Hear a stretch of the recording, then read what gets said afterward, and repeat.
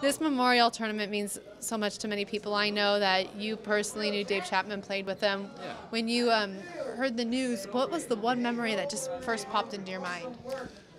His giggle, like it was always felt good to make him laugh because he was pretty dry, but he had a great, cute little giggle, which I liked. He probably found you pretty funny. Yeah, I think we had similar senses of humor for sure. So. His style on the court, he was so respected. Everyone has just something else that sticks out to them as far as a player. What in your mind made him such a great player?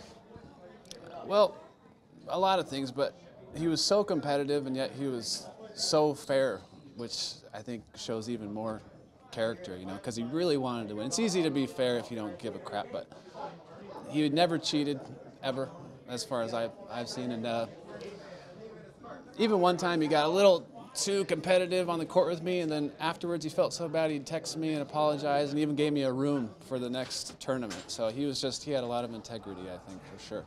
Do you remember one time that you played him in particular? Yeah. I remember clobbering him in Boston, which felt good. But I shouldn't say that, but yeah, I remember that.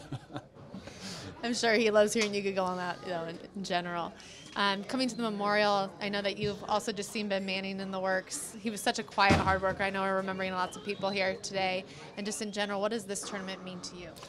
Well, I think of, you know, Dennis Healy, Al Cuevas, Mike Ebner, Earl Varner, all these locals that I had relationships with and I really cared about. So, you know, it's nice to keep them in mind. I know you're headed to the semis here. Thanks so much for talking to us. Thank you. Thanks, Sean. Back to you guys.